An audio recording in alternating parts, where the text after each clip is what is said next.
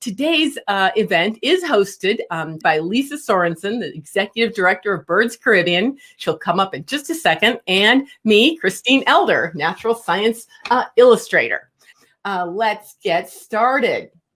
How we're going to roll today is, like I mentioned, the resources are down below where it says download your pintail duck image. And that's where you would be able to print out the image we're going to use for the sketching tutorial part that's going to happen in about a half hour. There is a chat box. Now, if you're on Facebook, I believe you might be able to chat as well. Or if you're on Crowdcast over here, you can chat. Love to hear where you're from in the world and if you've ever seen a Northern Pintail before. So then we're going to go over the biology and ecology and anatomy of the pintail with Lisa. And in about 30 minutes, we're going to do the art lesson where we're going to draw the Northern Pintail with me. We're celebrating World Migratory Bird Day. This is a poster that Environment for the Americas has set up and is available. And there's lots of interesting facts about these focal species that you see on the screen, including the Northern Pintail, which we're talking about today. So I'm with BirdsCaribbean, and we're a nonprofit that's dedicated to conserving birds and nature throughout all the islands of the Caribbean. I encourage you to follow us on Facebook and Instagram and Twitter, and check us out on YouTube. And on our website, we are, for a celebration of World Migratory Bird Day, we are releasing a Migratory Bird of the Day. So we're posting fun natural history facts. We have coloring pages, online puzzles, and activities for kids and adult, bird videos and calls and recordings, drawing webinars like this one that we're doing today, and lots of special events. And today, tomorrow, and Saturday on Environment for the Americas website is Bird Day Live. And hopefully some of you are watching us now on Facebook. But today we have a Caribbean focus, and we'll be talking about the Northern Pintail today. Okay, so Northern Pintails. These are ducks that are in the family Anatidae, which is the family that has all the ducks, geese, and swans of the world. And maybe you can think of a few geese and swans that you know. Maybe put in the chat box if you know any other geese and ducks and swans from being outside and going birding. So dabbling ducks are in the genus Anis, and there's actually 45 species in this genus worldwide. Some other species in this genus you might recognize: the mallard and the blue-winged teal. The mallard is probably the most familiar duck. It's super common.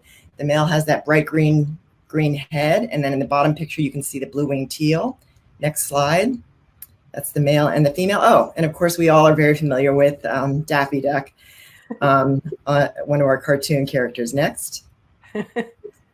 So how do we know this is a Northern Pintail, and what makes a duck a duck? Well, write in the chat box if you can think of some characteristics that ducks have. You know, what's unique about ducks? Well, you can notice a couple things right away from this picture. They're on the water, so they're adapted to living on the water. Yeah, you're right. Donald Duck was in the last picture. They have webbed feet, and that's an adaptation for swimming, of course. The Northern Pintail, all ducks have a flattened bill. Okay, so it's flattened and it's adapted for feeding in the water and sifting through mud and finding seeds and little invertebrates to eat. So they have, Northern Pintails have a blue-gray bill, and then they have a central black stripe down the middle. They have a chocolate brown head. They have a white neck and breast with a stripe going up the back of the neck. They're a very slender duck. They're medium-sized. They have a slender neck and body. On their sides, they have the what look like gray flanks with vermiculation. It's like this very fine pattern of like swirls on the sides of their body. And then they have that white spot toward the rear, which is a good way to spot the duck as well. And you can see that they have elongated scapulars and tertials on their back.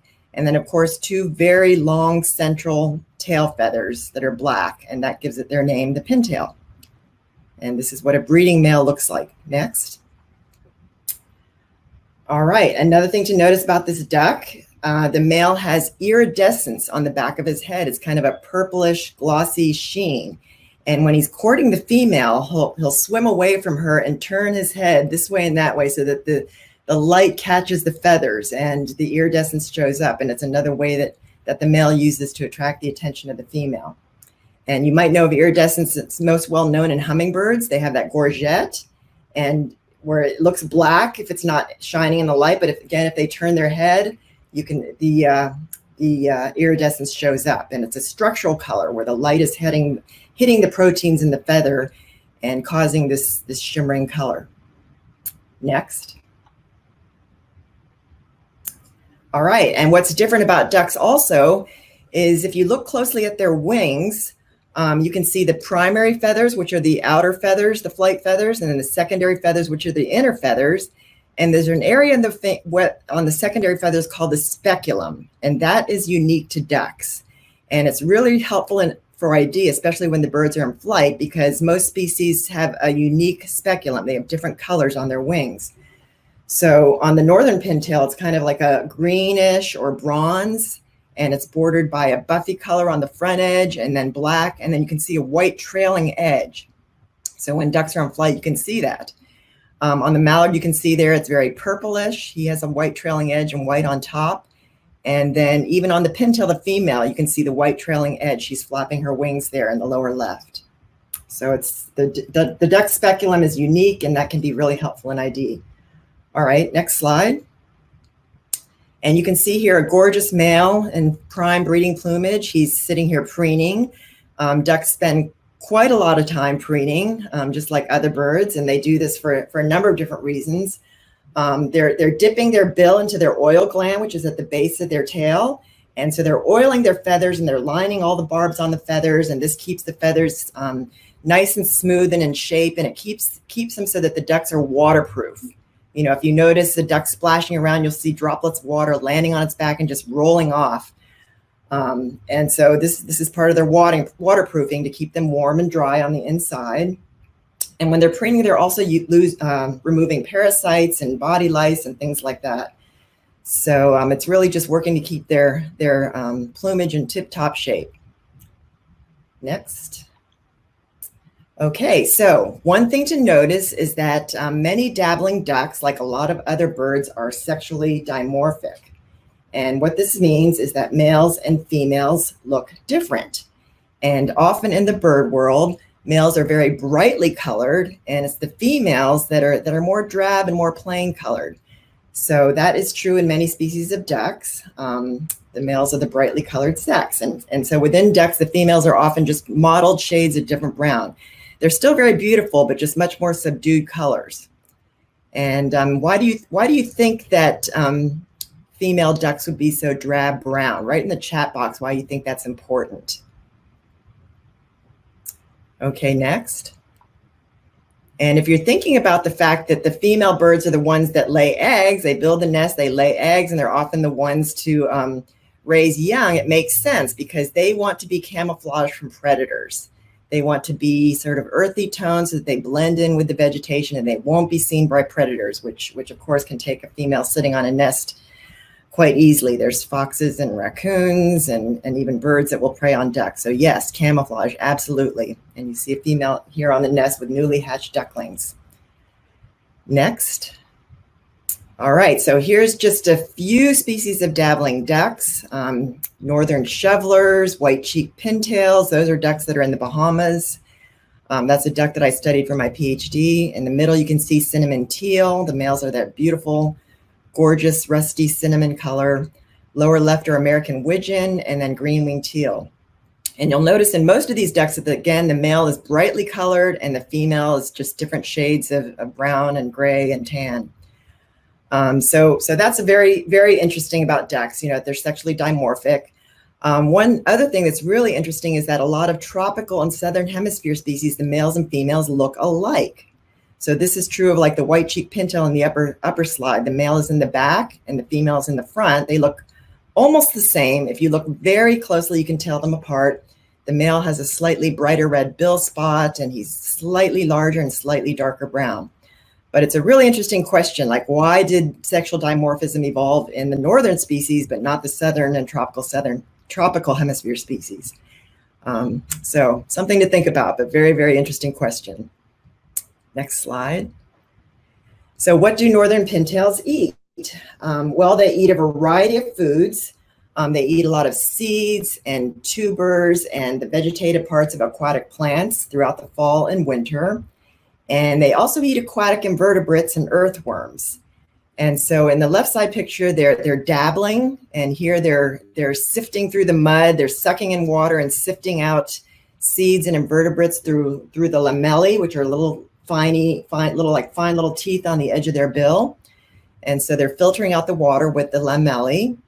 And on the right side, it's called tipping up, bottoms up. And so here you see a bunch of males with their tails up in the air, and they're in slightly deeper water. So they're having to paddle with their feet to dip their bills down into the mud and sift through the benthos of the mud to find things to eat. So the diet of the duck changes quite a lot by season and by where they live. They do eat lots of vegetative matter and seeds throughout the year, but in the spring, females especially switch to a diet of eating a lot of insects and aquatic invertebrates. And they need to do this because they need to lay a clutch of eggs. So they need to eat a lot of protein, build up a lot of body fat so that they can lay eggs and then incubate for like 25 days. So they switch their diet to eating a lot of insects. And somebody's asking, how long can they stay tipping up? Oh, probably 30 seconds, 40 seconds. I'm not really sure how long they can hold their breath. Maybe a minute. But yeah, probably 20, 30, 40 seconds at a time. They'll come up, look around, take a breath, and then go back down again. So when they eat aquatic insects, they're eating the larvae of midges and damselflies and dragonflies and water boatmen and crustaceans. And if you do a wetland dip, you can find these critters and see what the ducks are eating. All right, next slide. Okay, Northern Pintail distribution. So this is the prairie pothole region. On the left, the orange shows the breeding area in North America. You can see that they breed in the northern Great Plains, up in Alaska and Canada and way far north. That area that I'm pointing to is called the prairie pothole region. And this is known as the duck factory of North America. And it's an area that's characterized by rolling hills and prairie grassland and millions of depressions in the ground called potholes. And they're small wetlands that are dotting the landscape. And so actually the grasslands, a lot of it's been converted to farmland. So it's like farmland with all these little wetlands scattered around. And it's really an important area for waterfowl, for shorebirds and grassland birds. And so it's called the duck factory because so many North American ducks are produced in this region.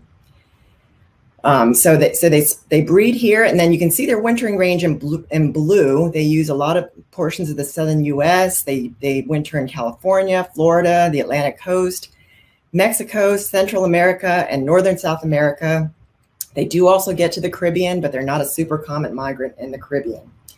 And they're one of the first ducks to migrate in the fall. Males start arriving on wintering grounds as early as August.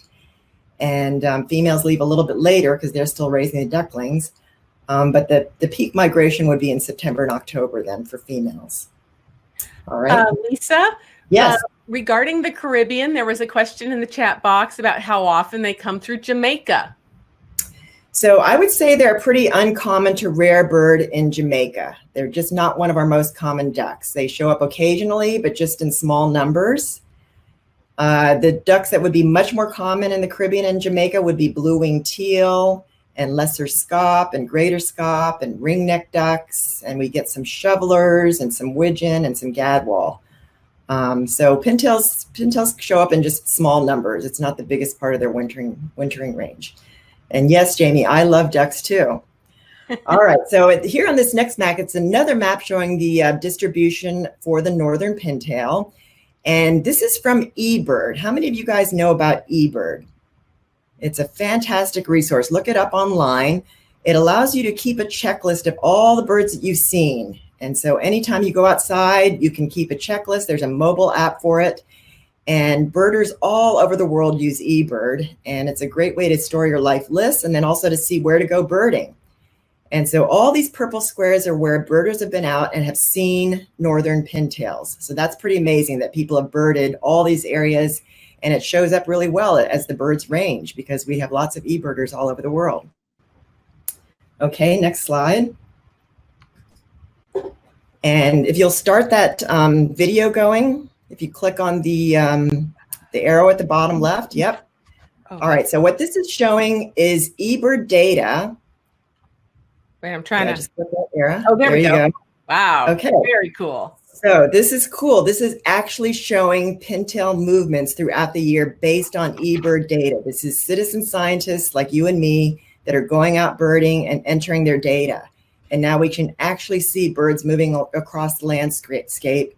That's there during the summertime. They're up north. Now it's fall. They're migrating south. You can see them showing up in Mexico, Florida, Texas, and so forth. So that's really awesome. That's great citizen science data showing movements in birds. And Cornell Lab of Ornithology that runs eBird now has enough data from hundreds of birds now to show these migration animations. And if you go to the eBird website, you can see these for other species of birds. You can see their migrations. You can see where they're wintering and where they're breeding. Very cool, right? Yeah. Next slide. Okay, so courtship and pair formation. So this is another thing that's really different about ducks. It takes place on the wintering grounds. In other birds, what happens most typically is that birds are on the wintering grounds, but then in the spring, the males leave first and they head back up north to their breeding grounds. They set up a territory and they look to attract a mate once they're back on the breeding grounds. And the females return a little bit later. They fly around, they search the different territories, look at the male's resources on the territories, they look at the male, and they choose a mate. Well, in ducks, it's different. The courtship and pair formation take place on the wintering grounds. And what happens is they have like group courtship displays, and males will surround a female and compete for her attention with ritualized displays. And you can see in the image on the lower left, it's just a diagram showing, like in the lower left, that's a drawing of a male doing a grunt whistle display, and there's a photograph in the upper right. And then in part B, that's called the head up, tail up. The male puts his head up and tail up really quickly, and the bird in the lower right is doing the head up, tail up. And then in the back, the male is doing a burp or a chin lift to another male. It's kind of like a threat to another male. So if you go to the next slide, I've got a little video showing males courting in action. So if you'll start that video, I'll explain what's happening. So here's a group of males. That's a grunt whistle. Can you turn up the volume a little bit on your end too, Christine? There's a female. Yep. That's the grunt whistle, then the head up, tail up. Okay, you'll see them do like a body shake. There's the female. See the body shake, the tail shake. And it's like a chain of displays. They'll start the chain, and sometimes they'll go through the whole chain. Sometimes they'll just do one or two parts of the chain. But they're all surrounding these females. They're whistling. Oh, it should keep going. Is there a bit more? Oh. Yeah, keep it going. And you can hear the males whistling. And they'll show off their, oh, it should keep going, Christine. Not sure why it keeps stopping.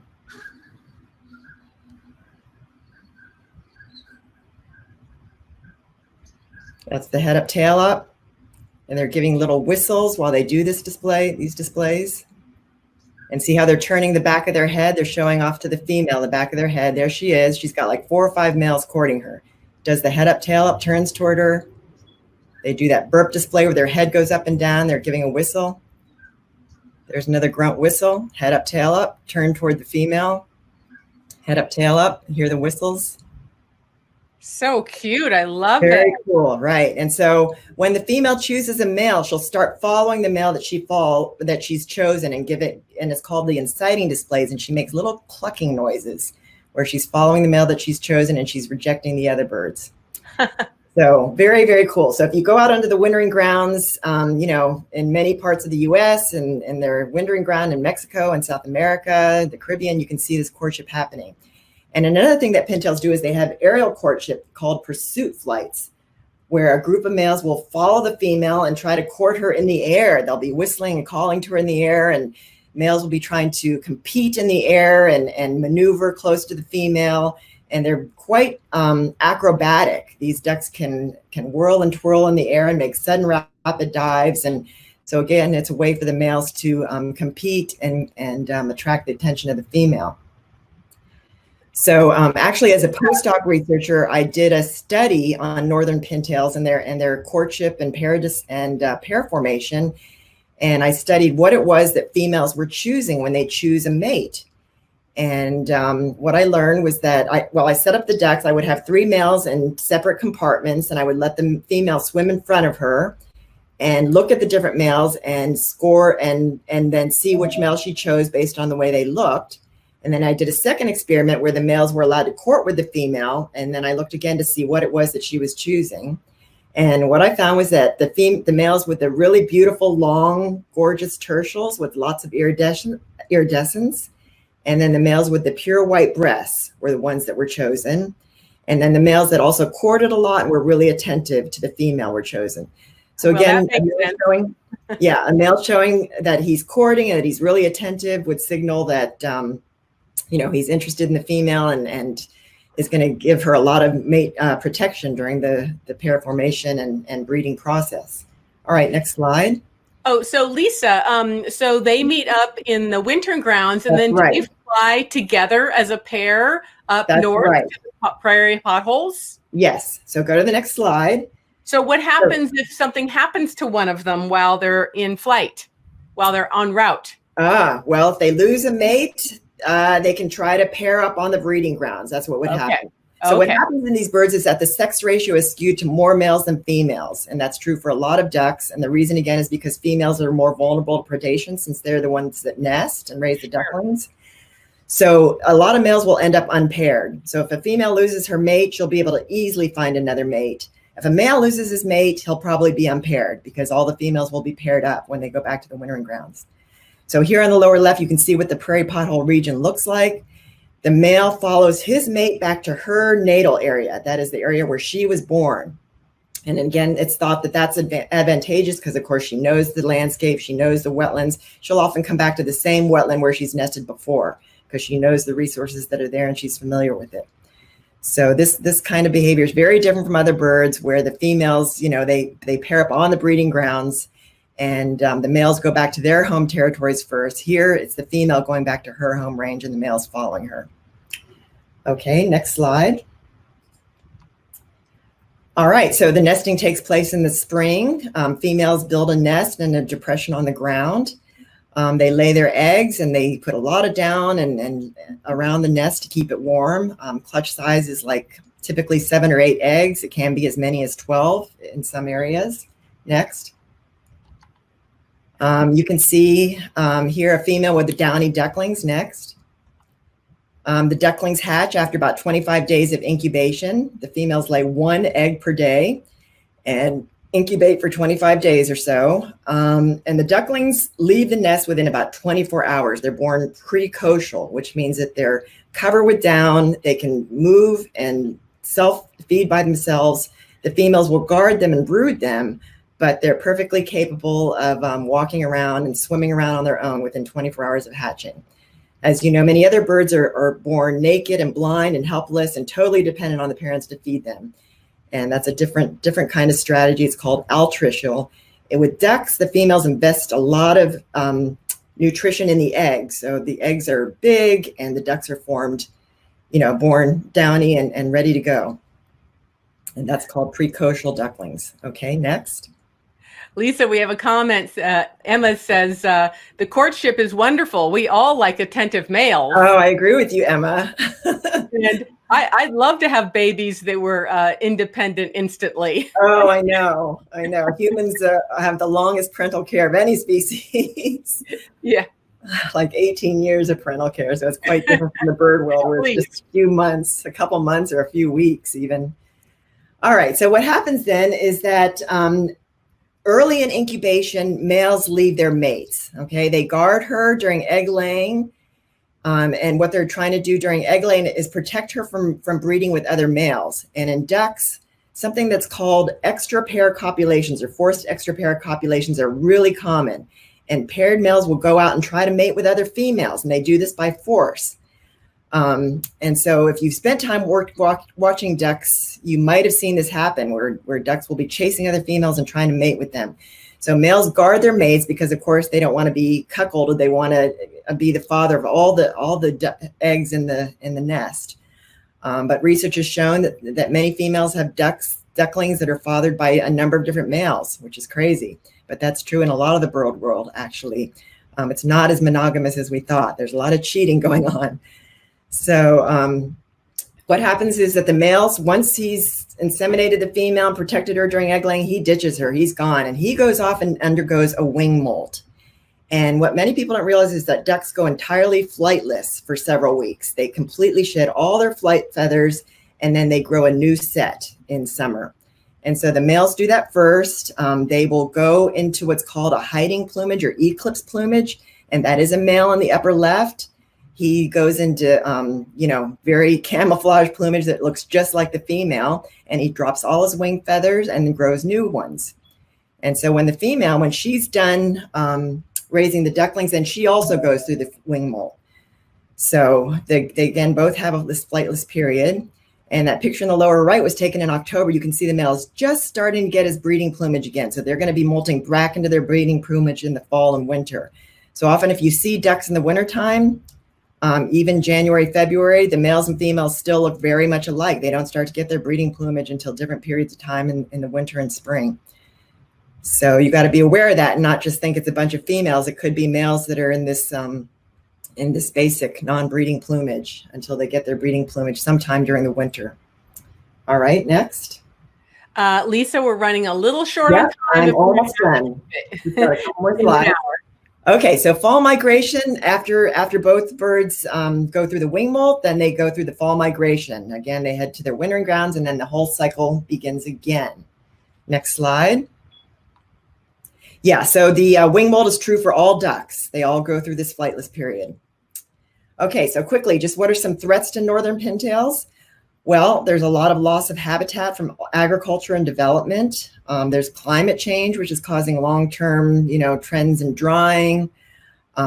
Periodic droughts cause wetlands to dry up. That's kind of cyclical. There will be wet periods and dry periods, but it does cause numbers to go down when there isn't good habitat. The birds aren't successful nesting. They don't survive as well. Pesticides and other contaminants are a problem in food sources.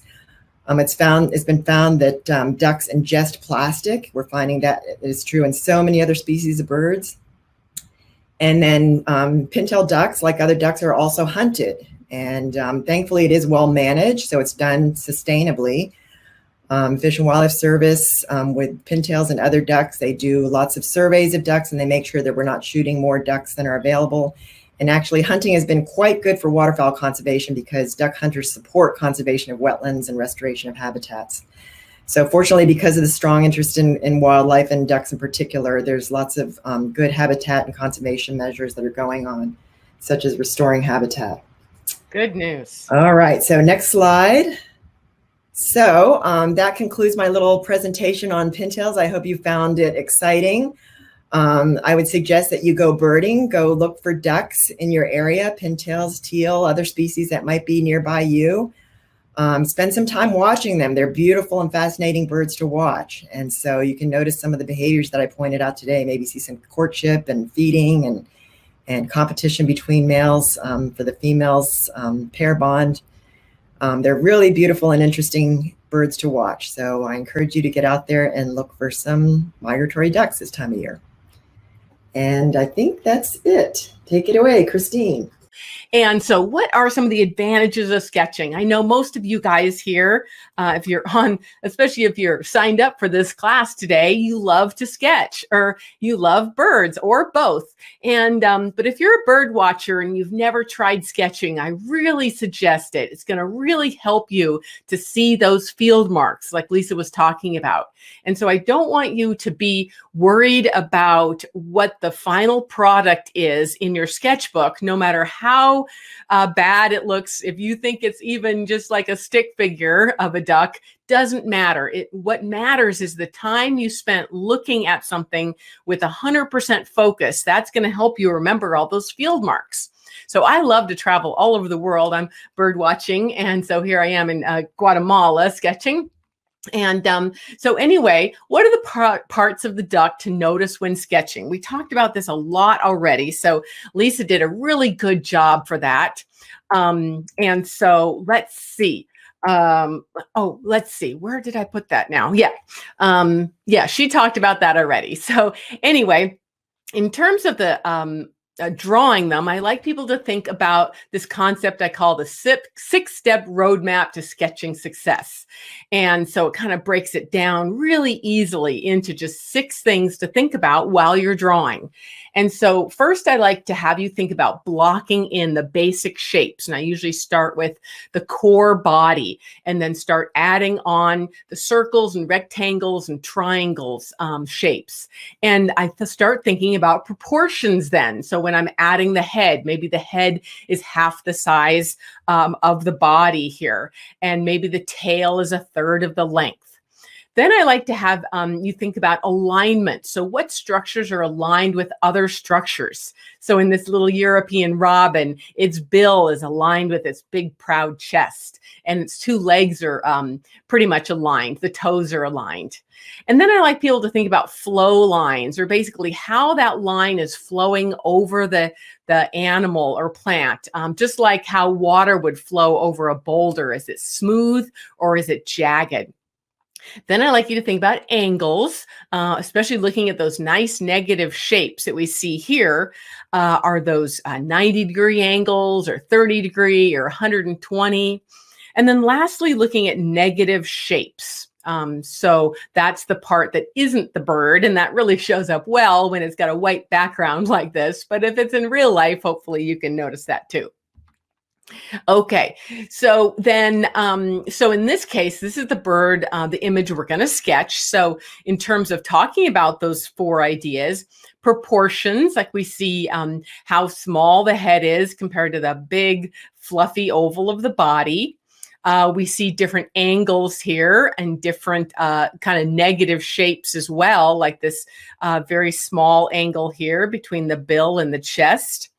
And we see negative shapes like down here between the 2 legs. There's a nice big rectangle between them. And there's a kind of a 90-degree, maybe a little bit less than that, angle between the neck and the back. And so in terms of anatomy and field marks, we talked about most of those things already. Lisa did a great job at that. We just want to really notice, you know, like she said, the shape of the bill. The end of the bill has this little hook on it that's kind of very subtle. And don't forget that birds do have a nostril as well, although it's very hidden here in the black melanin of the bill. And they've got this big old fat puffy cheek. And they've got a relatively small eye, and that eye is sitting on top of that big fluffy cheek. And here we have another really good image where you can see that that nostril even better. And the upper and lower mandible, as Lisa said, it's kind of flattened on the bottom, and that lower jaw, lower mandible is very skinny. And so mostly of what we see of the bill is the upper mandible, and it's got this tiny little smile right there. And there it is again from a different angle. And like Lisa talked about, we saw the speculum, and that shows a little bit in our bird that we're drawing today. And here it shows how different it is in different lighting conditions. So be careful of that when you're out birding and you're trying to look for field marks, because things can be dark or they can be much brighter depending on the lighting conditions. And like Lisa said, they have these big fluffy scapulars that are kind of hanging over the rest of the body depending on their position. And here's just an image of all the feathers, and you can see really obviously this big long tail feather. They have a pair of those big black long tail feathers. That's why they're called the pintail. And here, here's an example of where the bird is at rest with its his head kind of stuck down next to its chest and its back. And then here is where it's lifted up, like Lisa was showing during the courtship rituals. So you want to kind of notice that when you're sketching. And there's that long tail again. And then the feet, so as ducks, you know, they have these webbed feet, and we can mainly see these 3 toes that come out towards the front. So kind of like your normal songbird, they've got 3 toes in the front and 1 in the back, although it's very, very tiny in these guys, and we can't really see it very well, but it's right there.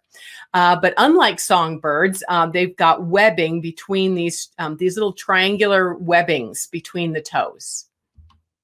And here's another image that shows that back toe, that 4th toe, just a little bit better here, that we're going to want to draw in our drawing. And then they do have small little nails that help them walk, and they're better walkers than other kinds of ducks. So Lisa alluded to that a little bit, that these guys are called dabbling ducks, and that means they just kind of tip themselves up and they dabble along getting their food. And they can walk pretty well with those feet right under them. But that's a little bit different than a whole other group of ducks that are called diving ducks, that have a different anatomy, and their feet are way much farther back on their bodies, and they can't walk as well.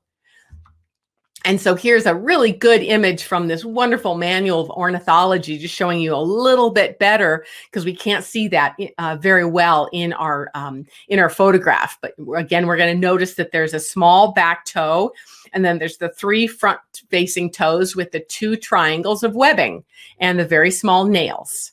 And then before we go on to the video of how to sketch them, I want to remind you that we're going to have, encourage you to post your sketches with the hashtag WMBD 2020 Carib, which is for World Migratory Bird Day, okay? So anyway, and also before I cut out of this slideshow and start showing our video demonstration, is to remind you of our 3rd and last in our series, this Discover and Sketch the Barn Owl on October 29th. And we'll be reminding you about that again more on our Facebook page, on both Facebook pages. And also, if you are here on Crowdcast, if you're watching me on Crowdcast, you can go ahead and follow me on Crowdcast, and you can see and sign up for that over there. So is everybody ready to start sketching? So again, if you didn't get a chance to download the image, you can do that later if you want to, but I'll be showing it here in the slideshow. But the blue button down below, if you're on Crowdcast, is where it says download your pintail duck image. That's where you would do that. Now, if you're watching on Facebook, you can go ahead and still sign up for this pintail workshop and go over there and download it. And you'll see links to that on both the Birds Caribbean Facebook page as well as my Facebook page. Good. So Jamie is ready to sketch. Or actually, Jamie's your mom. Who is that watching us today? Is that Lori, Aaliyah, or Sarah? Tell us in the chat box. And so usually I just kind of air draw, kind of looking at all the parts first, and then we're going to get started. So we'll very lightly make a circle for the head, and we're going to make that kind of just a circle-ish oval. Very, very light with a feather-like touch, the lightest touch that you can possibly make. And then a nice line with the bill, just going at a kind of a 30-degree angle maybe. We're just going to block in all the parts very lightly first before we go back and get the details. And I'll show you a close-up picture of the head and the feet when we work on those. So we're just getting the circles and the triangles of the beak and the head. I'm going to go back to those later. Then we're going to get that neck, and we're measuring basically to get our correct proportions, getting that nice arched chocolate-colored neck that comes down into the breast. And then we're going to get that, looking at those flow lines again, and those angles of the cheek and the white breast there is about a 30-degree angle. And then we're going to make a nice big oval for the body, and we're going to measure that. You can see I'll be measuring the height and the width of that. So I'm kind of double checking. I had my line a little bit low, so that's why I always do that. So we're going to measure the width of the body and the depth.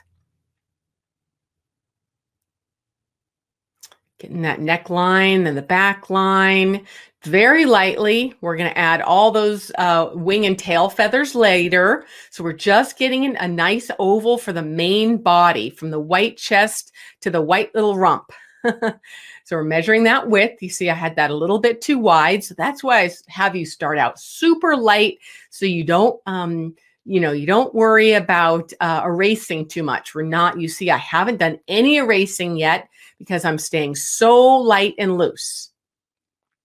And we'll do a little bit of erasing later on. So we're just noticing where the tail is, and that line right there where the tucked wing and the tail is. Just that angle, indicating that super quick.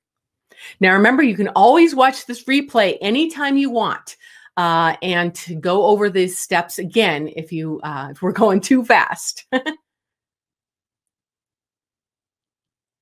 So we're just getting the oval. Now we're going to notice where the two legs are, and we're getting the details of the legs later. So I'm just showing the leg and kind of a triangle for the bird's right foot. We'll get those details later. And then for the bird's left foot, and he's kind of pushing away, so it's kind of angled away. It's a little bit different angle than that first one because he's walking. Remember, these are dabbling ducks. They walk better than diving ducks.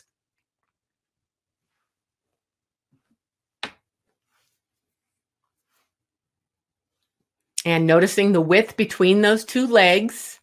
So I had mine a little bit too far apart, so I'm fixing that. Again, you see I haven't done any erasing because I'm drawing so lightly. And I'm hoping that you will be drawing very lightly too. We'll firm up all of these lines a little bit later. So first, now we've got the overall shape here, just double checking our proportions, the overall height of the bird, looking everywhere. Okay. How are we doing so far? Aaliyah and Lori, you guys doing okay? Everybody else following along? So what we've done is we have just blocked in the basic shapes, those circles and triangles and ovals for the whole body. And we're going to go back over the body later, but we're going to start with the head so that now you see a larger image of the head so you can draw it more accurately, okay? So we're really going to now look at the eye and the big puffy cheek and try to get the triangle of the bill and that nice kind of blue-gray spot on the bill a little bit better. Okay, so you guys keeping up? Somebody say in the chat box, yes. I know in Facebook, I don't think you can do that, but I hope we are keeping up. Great. Okay, so now we're going to look really closely at this head, just the structure of the head, and going to add all those parts, okay?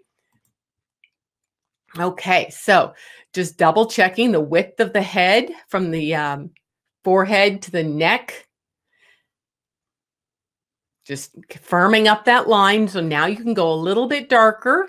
So you can see that I'm getting the back of the head a little bit more rounded than I had before. Hi, Christine P. Welcome. Oh, thanks. Popped on over from the Wild Wonder. Yes, great. So we're just firming up the forehead and the back of the neck, that beautiful chocolate head and neck. So now we're going to work on the bill. You see it's really angled right here. So it's kind of steep and then it goes shallow. And it's a pretty narrow bill. So keep it pretty narrow. So we have a tendency to draw things larger if we think they're important. So if we think the bill and the eyes are important, we tend to draw them too large. So really be double checking your widths. In fact, I probably even have my bill a little bit too thick right here. I think I might be fixing it later. But anyway, now we've got that big puffy cheek. If you could see this bird from the front, you'd see just how puffy his cheeks are. He looks like they're stuffed like a chipmunk. And that eye sits on top of that big oval of the puffy cheek. And again, make sure that you're not making it too large. It's relatively small compared to their head. Oh, thank you so much, Christine. So now firming up that big puffy cheek. Kind of that big half moon shape of the cheek. Now looking at the bill again. And the bill has these little angles that you might not be able to see in the photograph, but they're kind of these kind of a W shape, actually, if you looked at it from the side, where the bill is coming into the head and the mouth. Now, remember that bill has a little corner, little beak on it. Oh, no, they call it a nail. Sorry, a little bit of a nail at the end. And then that little smile at the bottom there. So you see a very tiny bit of that lower mandible. And then we see that white part that is on the upper mandible. And we don't know what the function of that is. We don't always know what the function of things are in birds or any animals. But anyway, it's a really cool little stripe that's very diagnostic for this species. So we got that. So one more time, we're going to firm up the head before we move on. Firm up that cute puffy cheek and really noticing those negative shapes between the cheek and the white neck, because we're going to start on that next. Noticing how that, noticing the neck there. And then that nice, big, puffed out, proud chest. And look how far forward it comes. Thank you, Wita. Okay, now I'm drawing that chocolate part there and that very diagnostic stripe that comes up behind the cheek onto the back of the neck, back of that chocolate neck, and that beautiful bronzy part that Lisa had told us about that the male very beautifully shows off. And if you just popped in here late, make sure to watch the replay, because Lisa had a wonderful introduction to the biology of this species and some wonderful videos on their biology and their behavior. Okay, so how we doing? We got the head. Any questions so far about the shape of the head? Now, I didn't draw it, but remember there is a nostril. I don't know if you can see, but right here, there's a tiny little mark for the nostril. It's kind of an elongated oval there. So you would put that on your drawing right there. I kind of forgot to do that. Okay, great. All right, so now we're going to move on to firming up the shape of the body, and then moving on to the wings and the tail. And then finally at the legs at the last. So make that big, proud, puffy white chest, and then down into the bottom there. The line right there is stronger in front of the right foot than it is here in the left, because the left is in front. So we're going to leave that. Make sure you leave that. Now we're just firming up that little area in the back. We notice there's that black mark under the tail. And then that white mark.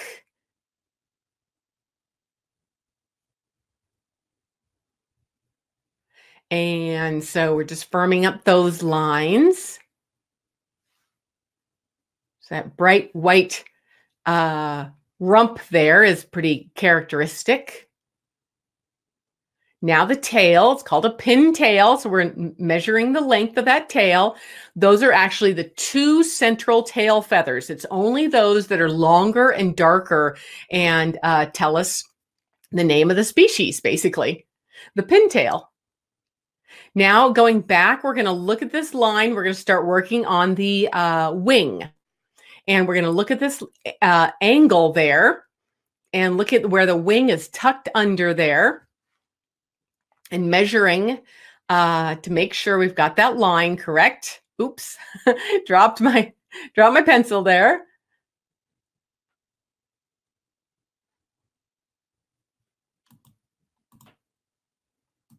And so before we move on, just want to notice here that most of the wing is tucked under. So when we saw the pictures of the bird flying with the primary flight feathers out and the secondaries and the speculum and all that, that's kind of all tucked under here. You see the speculum, actually the kind of greenish blue part of the speculum showing, but that's about all, because they're really tucked under, especially when they're just relaxed or walking walking around or just sitting in the water and they're relaxed, most of that wing is tucked under and invisible. So we can't see any of the primaries or the secondaries here. We just see the base of the secondaries that is part of the speculum, that colored part.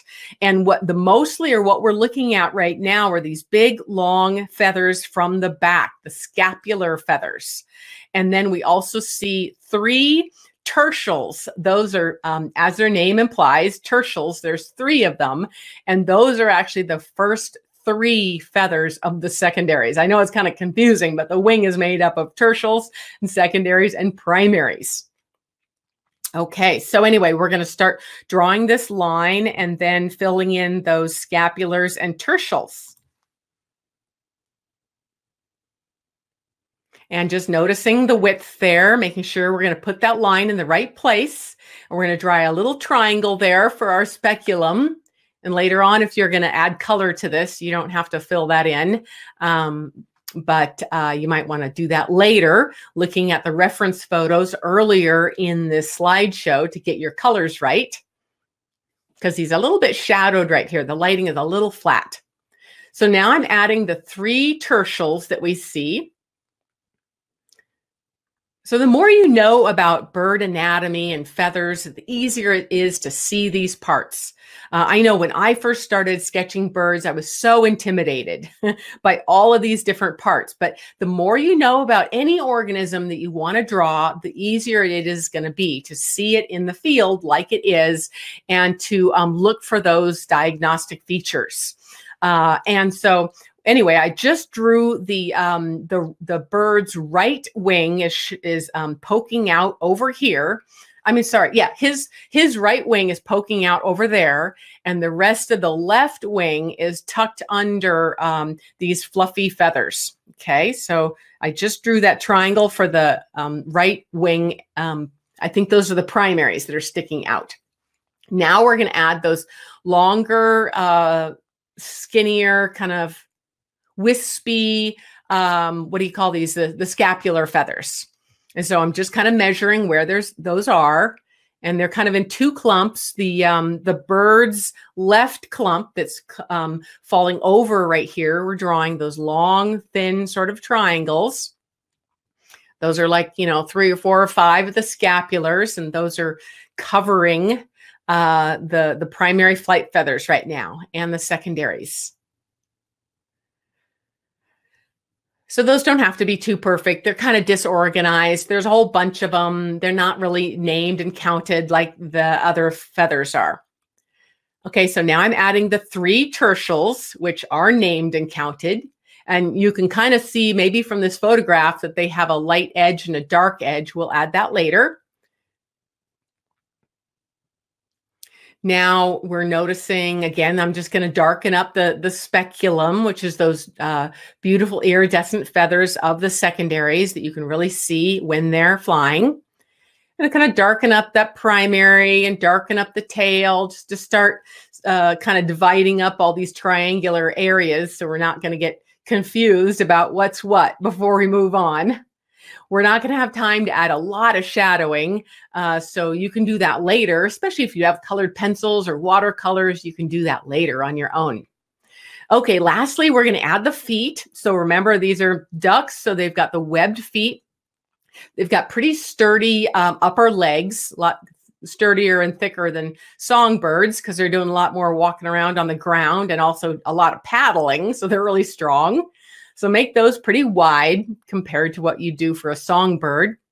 Then notice that one little triangle in the back that you can't really see, but we saw earlier in the photographs. That's that toe that in songbirds is the one that's wrapping around the back of a branch when they're perched. Of course, these guys don't really perch. Okay, so now I'm drawing the toes, the individual toes, and then we're going to join them with the webbing.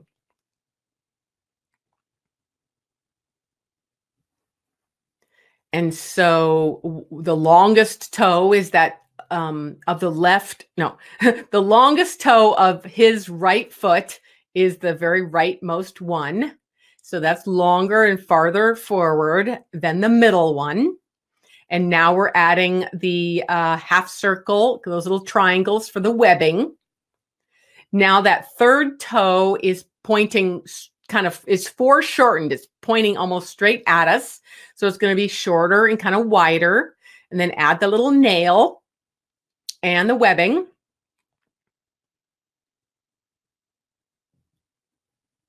Now the back foot, remember he's walking, so he's kind of pushing off with his left foot. So it's going back at an angle more than the other one that's just standing on the ground. So make sure it looks like it's pushing back and it's pretty sturdy. And we got that back toe, that little triangle for the back toe. Then we're going to do these other toes that are on the ground, but since he's pushing off and walking, it's a little bit different shape. And I'm just drawing a line there to indicate that we want to make it a little bit higher as well, because again, he's sort of turning towards us and pushing off. So it's a slightly bit higher on your piece of paper than his right foot, if you notice. And because it's actually a little bit closer to us in a way. So make sure your toes are sort of bended. There are some individual bones within each toe. They differ depending on which toe it is. But anyway, if you can look closely, they are a bit bent.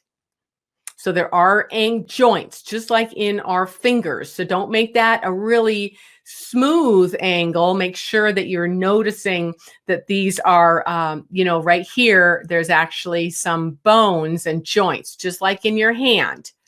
More obviously in your hand than in your toe, right? Now I just added a little bit of patterning to the toes and shadowing between the, on the, what do you call that? The webbing between the duck's toes. And that's about it. And of course, later on, you can add more shadowing. Again, looking at those reference photos within the slideshow. The replay will be ready in just a few moments after the slideshow is. So I am going to, let's see. Lisa, are you still here? You want to say goodbye? Thank you so much for joining us today. Lisa, do you have any closing thoughts? No, not really. I would just say celebrate migratory birds over the next several days. Go to migratorybirdday.org. There's events happening all day today and tomorrow and Saturday. So check out the schedule and join some of the talks that sound interesting to you. Lots of good stuff happening. And then get outside and look for migratory birds too. Enjoy being outside in nature. And I am typing in here the hashtag. It's World Migratory Bird Day 2020 Carib. Right.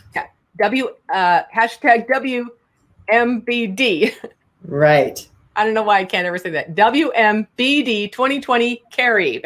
Right, and you got it. Any social media, post that. We'd love to see your sketches. Go ahead and spend a few more minutes on those, or an hour or two if you want to do watercolors or color pencils or whatever you want. And remember, don't worry about the product.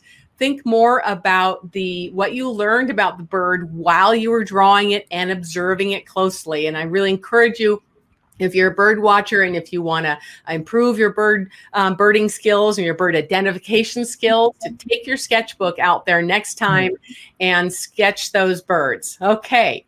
Okay. So are we signing off? Everybody, yeah. Thank you so much, Christine. You really inspired all of us. Great. And I hope you can join us one more time for Discover and Sketch the Barn Owl on October 29th. And there'll be links here on my Crowdcast and on both of our Facebook pages, and maybe the World Migratory Bird Day folks too. Again, I'm not sure. Okay, excellent. Thanks everybody for joining us. Have a wonderful day. Okay. Thanks, Lisa, for joining us with your wonderful expertise. Bye-bye. My pleasure. Bye-bye.